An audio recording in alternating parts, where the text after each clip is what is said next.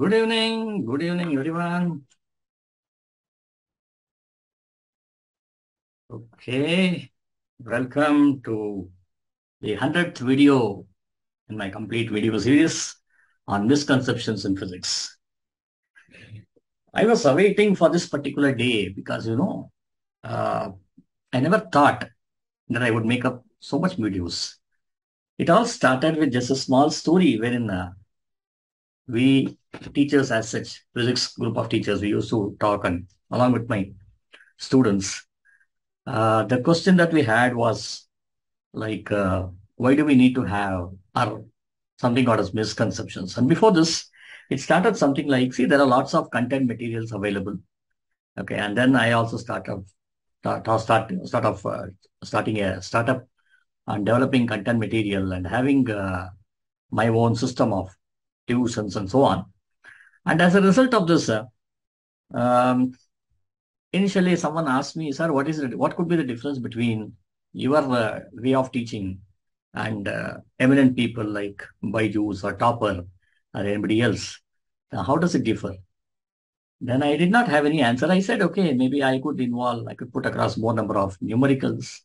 Okay, I could explain the topic appropriately and so on. But everyone does it.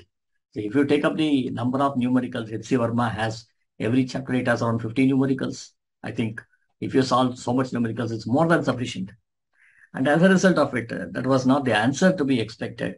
But now the question was, what is the USP of your course? How do you teach students, or what is the way? How do you sell your course? And as a result of this, then we thought, okay, we should not only make a student understand the concepts, but at the same time, we should also help a student in understanding why a particular concept should be used in a given context and not in the other places. So towards it, we need to have some examples. Now, when we say we are defining some concepts, we always teach right things. We never teach wrong things. But now, how about making a mistake and then asking the question, why did you commit this mistake? Now, for that, I should make a mistake, right? Now, how do I make a mistake? See, if given a problem, I know how to write it correctly, how to give an answer correctly. But how do I get to know like how to answer not correctly or how to answer it incorrectly? This was a big problem. But as I already told you in my few previous videos also, I have a hobby of collecting problems which students feel it very difficult. I make it as an index and see to it that, okay, so these problems the students were not able to answer. And I used to have a collection of these problems. Then I thought, why not I just go to my previous images that I have just photocopied it. And when I saw that, then I realized that one question, there could be, in a given test, there could be one question which most of the students have answered incorrectly. And then we thought, okay, why not? And why they have answered incorrectly? Because they have not learned the concept appropriately, or maybe they got confused with these concepts. So how do I make these students come out of it? If I'm able to rectify their mistakes, I think that's more than sufficient. Okay, so to teach them. So then we thought, okay, why not we have something like a paid course for this? And towards it, um, a few of my students suggested, sir, you can charge some money for this, and only then student will be interested. I started with it as usual, but unfortunately, not many takers were there. The reason is because I was not teaching anything like concepts, nor any derivations, nor any numericals. And it was only about misconceptions. You make a mistake. Now, how do you rectify that mistake? Or what made you to commit that mistake? These are only three things that were answered. So then I thought, okay, so why not I give it on a trial basis? So towards it, so I thought, let me give this for some time. I starting something like first 10 videos. Earlier, I had only something like 6 subscribers, not more than that. Okay, and then when I started putting across these kinds of videos and putting it across, sharing it across between several social media and as well as in LinkedIn and other places, then several teachers got interested and they started subscribing and they referred to the students. Okay, I came to know that one of the teachers from Hyderabad in a government school, he started using these videos, okay, and was showing to the students like, okay, how mistakes happen and how to solve this. And he personally called me up. Okay, Rafiq, for example, he called me up and he said, so this is what it is, and your videos are very helpful. Thank you, Mr. Rafiq, if you are watching this video. It was really a booster for me because when I initially saw only 6 students, 8 students, and so on, it did not grow. But now you know what is my total subscriber count. It is 122. My God, I had never even imagined. In a duration of such a small duration of around 3 months, okay, I reached to a count of 122 subscribers and several likes. So thank you all for subscribing to my channel.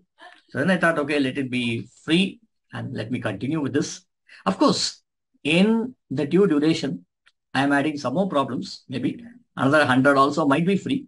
And later on, okay, it will be priced. So that's what I have thought of. I thought of adding some tutorial videos on what do you call on concepts. Okay, how to arrive at numericals of JE problems, JE advanced problems, problems for IBDP.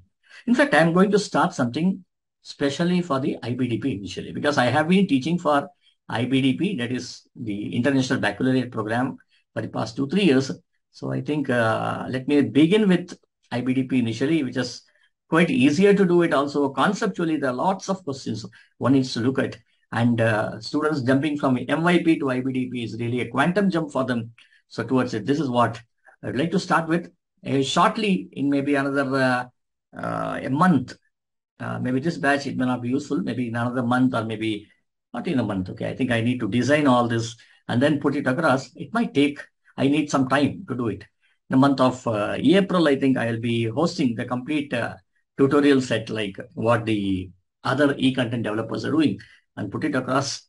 So this is what is my plan. So there we will be having sections like, we'll have sections for the concept, and then we'll be having separate videos for numerical solving, and then we'll also have it for past year's papers. And finally, I will also have maybe 1 or 2 sessions. Okay, usually all these will be recorded sessions. Okay, so similar to what you are thinking, in thinking does, or maybe the donors physics website does it, and so on. Okay, so this will also be a recorded session where one can purchase it. Okay, the moment I purchase, people think, "Arey, he is commercializing." Everyone has to commercialize it, right? Why do people do videos on YouTube? The reason is only to commercialize, right? I also do it because I will have a large number of subscriber count. Okay, and as a result of it, slowly, okay, I can easily monetize it. Okay, the very purpose of using YouTube is only this. Of course, I do service. That's nothing wrong, but somewhere money should also pour in. Only then that will be an what do you call an appreciation, or maybe okay, my financial stability would also be taken care of, right? Okay, so towards this is what I'm going to do. And in the month of April, definitely, okay, a video would be posted on YouTube regarding the course content, what is that I have developed so far, and so on. I already started with these lectures. One more thing is my lectures will never have anything like attractive animations putting across lots of music and other things, because I feel the moment you put across all those, it takes a long time, and the cost on production of this will take a long, will be very expensive. And in that case, I need to charge a lot. Okay, I don't believe in something like charging something like $200 or $250 and so on. Of course, okay, it will minimum be for physics, at least it will be around $100 is definite for it. Okay, it will not be lesser than $100 because it should also help me out in doing it, because I cannot expect, okay, 121 people to purchase my videos, right? That's not possible. So maybe out of 120, if there are something like around 20 students who purchase it, then definitely it's a good amount for me. So that's what my plan is. So see you guys, you can also, you will be using my material if someone purchases it. Yeah, that's it. Now let us begin with the 100th video on misconceptions in physics problem solving. Okay, now towards it. Now what are we doing? We are doing questions from forces. We are not completely gone out of mechanics. We're still into mechanics. Okay, now let us start with it. Now, if you want to look at all these videos and the future videos also, you can visit to my website, which is held at ratankar.com. Right. Now let us start with this. So sorry, the previous slide I put NLM. It's not LNM now. It's about the forces that get distributed. There are several problems like this, wherein the main concept is being taught here, and you need to apply these concepts, okay, in the other problems. Now, this is also an IBDP problem. A constant horizontal force. Yeah, where is my pen? Yeah. A constant horizontal force is F is applied to a block Y. So you apply a force Y here. There's another block X which has been attached. What force acts on X? Very simple. Okay. The student response given to this is same force acts on X and Y. since the bodies X and Y are connected, same force should also act on X also. So the same force should act on X also. This is similar to connected objects that have the same speed. So the student said that, okay, if you have two objects which are connected, something like, let us say, okay, I have two railway bogies, And now what he feels is that, okay, so now if I apply a force, and let us say this is moving with a velocity of 3 meters per second, this should also move at 3 meters per second only. Okay, how can it differ, right? And at the same time, he also says, sir, if that is the case, if this changes its velocity, this also changes the velocity. And if change in velocity corresponds to acceleration, then you should have the same force over here. Now, what you need to look at is, now let us understand what happens over here. Now, I agree with the student. Let me do a small, a mathematics behind it. This is a misconception. There's a misconception here. The same force does not act on both the objects. Let me tell you what happens over here. Now, logically, let us understand what it is. Then mathematically, I will prove that his statement is incorrect. Okay.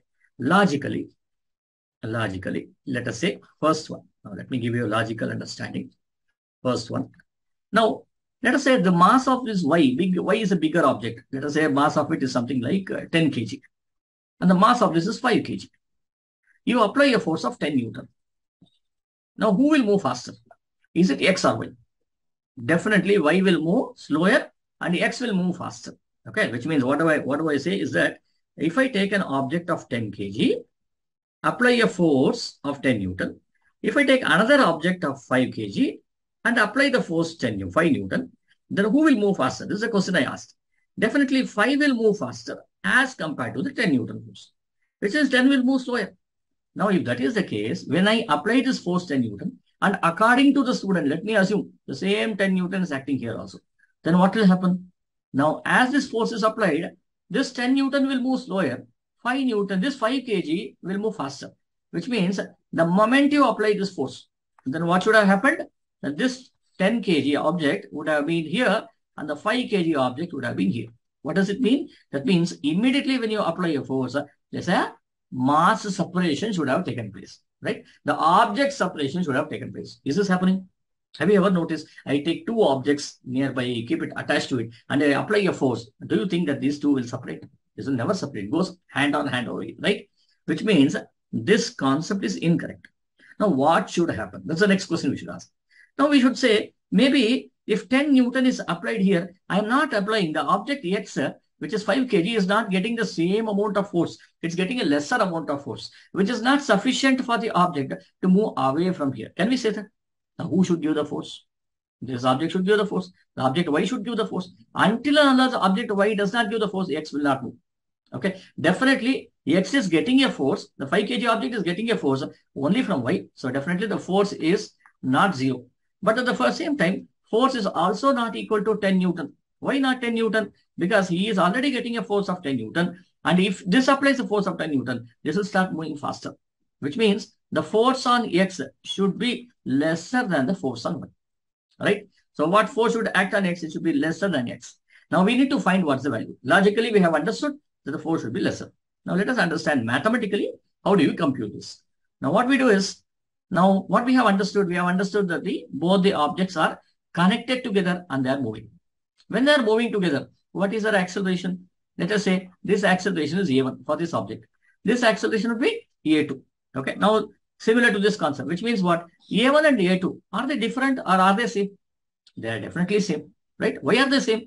Because both of them are moving to connected together. They are connected like a string here. There's no string here. They are connected together. When there is a change in velocity here, there will also be a change in velocity over here. Correct? So therefore, I can now say A1 should be equal to A2. Let me also write this equal to a common value. Now let me find out this value of A. So towards it, what I do is, I know that the net force F is equal to M1 plus M2 into A. Okay, I have not given the values. Okay, so therefore, now I can now write A is equal to F divided by M1 plus M2. Now, how do I get this equation? This is from Newton's second law of motion. Right? What does Newton's second law of motion tells you? It tells you F equal to capital M into small a. Right? Which is capital M is what? The whole system over here. So which is M1 plus M2. So A equal to F by M1 plus M2. Now we have got the acceleration. Now, what's the next question? I should find what is the force here. What is the force here? Now the force according to Newton's second law. Once again, use second law only. Yeah, Newton is very powerful, you know. So the force according to Newton's second law at this point is nothing but F1. F is nothing but 10 Newton over here. Okay, we know we already given this force over here.